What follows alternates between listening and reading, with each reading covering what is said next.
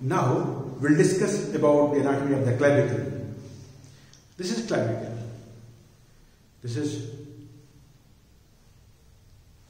This bone is clavicle.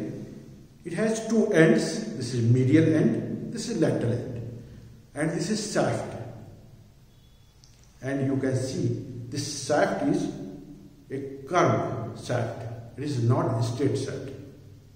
And this is the only long bone which lies horizontally in body.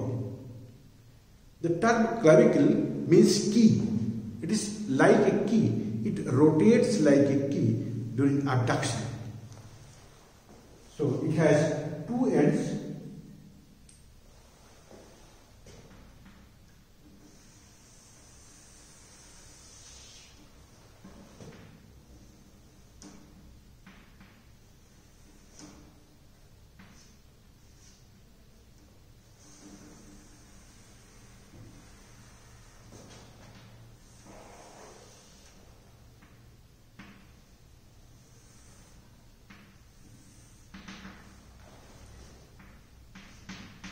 So this is medial end, this is lateral end, and this is shaft. This is shaft. This is superior view. If you see from inferior side, then you will find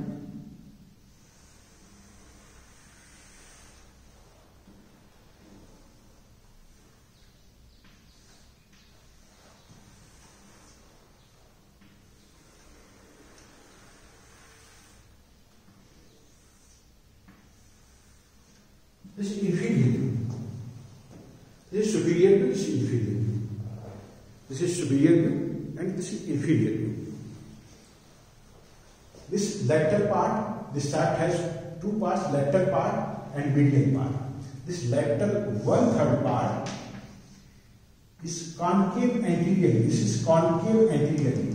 And this is medial 2/3 part, which is convex anteriorly. This part is convex anteriorly.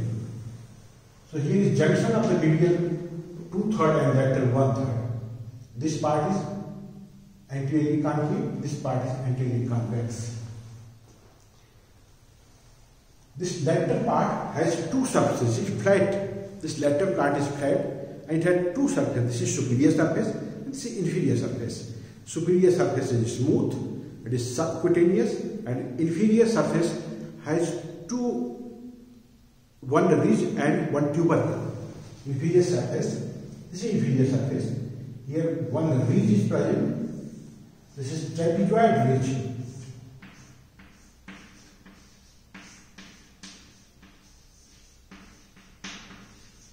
This is trapezoid ridge.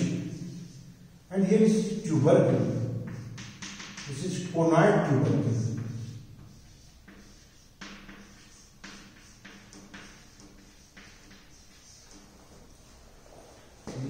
Two structures are present on the lateral side. This is the ridge, trapezoid ridge and conoid tubercle. If you see medial part, medial 2/3 part, this is medial 2/3 part. It has anterior surface, this is anterior surface, this is superior surface, posterior surface and inferior surface. It has four surfaces. This is superior surface, this is inferior surface, and this here is anterior and this is posterior surface. The superior surface is subcutaneous and it is smooth, and inferior surface here you can see in lateral part there is a groove. This inferior surface, lateral part there is groove. This groove is known as subclavius groove. This is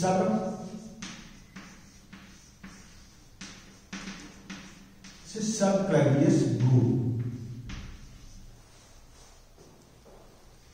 And here there is rough area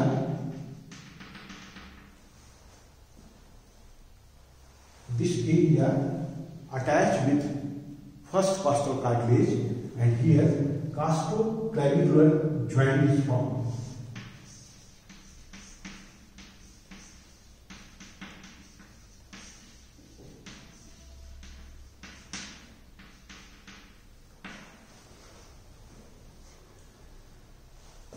position of nutrient foramen. This is nutrient foramen, and direction of the foramen is lateral side. That's why its medial end is growing end. Now attachments.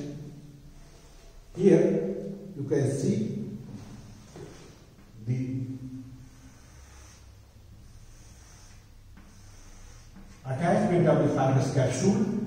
On the medial side, there is attachment of the fibrous capsule along the margin, and here the joint is formed between clavicle and manubrium. This is manubrium clavicular joint, and here articular disc is also present, and here some ligaments, interclavicular ligament is attached. Interclavicular ligament attached. And here is position of origin of the pectoralis major muscle. It is site of the origin of pectoralis major muscle, and here is origin of, this is clavicular head.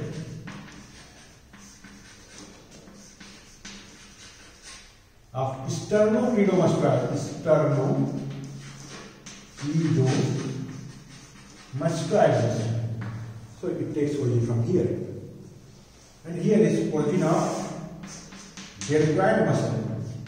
This is origin of deltoid muscle, and here is insertion of, this is site of the insertion of trapezius muscle. This is insertion of trapezius muscle. And here is also insertion of, on inferior side, this is insertion of subclavius muscle. This is subclavian groove, and here subclavius muscle is inserted. Here. And here is clavipectoral fascia, which attached to the margin of this groove. This is clavipectoral fascia.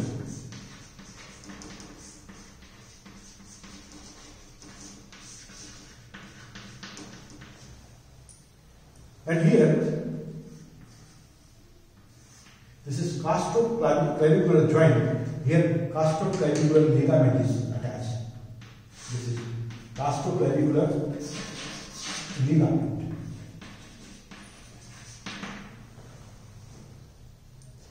And here, you can see, this is trapezoid ridge and coronary tubercle. And here, this is coracoclavicular ligament. This is coracoclavicular ligament.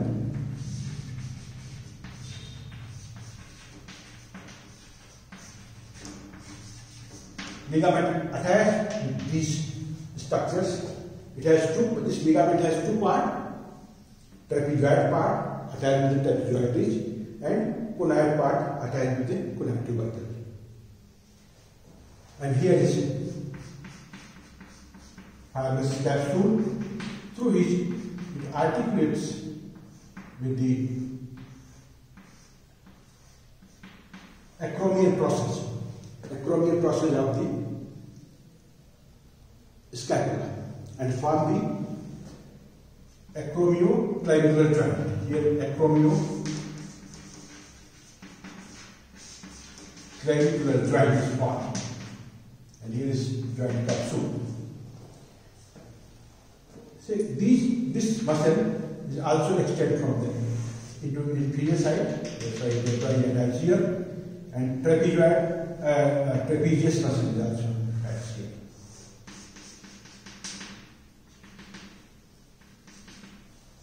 So these are the attachments on the clavicle. Here, let's see. This is This is medial end, which is quadrilateral, attached with the manubrium. Lateral end is flat and is attached with the acromial process of scapula. And this is medial, 2/3 part is convex anteriorly and lateral 1/3 part is concave anteriorly. And on the PA surface, this is subclavian groove and trapezoid ridge and conate tubercle is present. By this point, you can identify its site. Now another thing, ossification. There is two center of the ossification. This is the primary center of the ossification appears during 5th and 6th week of intrauterine life, 6th week of intrauterine life, and this is long bone where this is first long bone where ossification starts. This is long bone where first ossification starts. This is during 5th and 6th week of intrauterine life, and it fused about 45th day. This is primary center, and here is secondary center appears here, which appears around 15 to 17 years and fused around 21 to 23rd year of life. And this part from here to here, it develops in the membrane, and this medialmost part develops from the cartilage. So this is only long bone which develops in membrane. This is only long bone which has two primary centers of the ossification. And sometimes this bone is pierced by middle supraclavicular nerve. This is middle supraclavicular nerve. Here lateral and medial supraclavicular nerve cross this bone, and this sometimes this nerve pierces. And here is junction. This is junction of the lateral 1/3 and medial 2/3. There is junction of the two curvatures.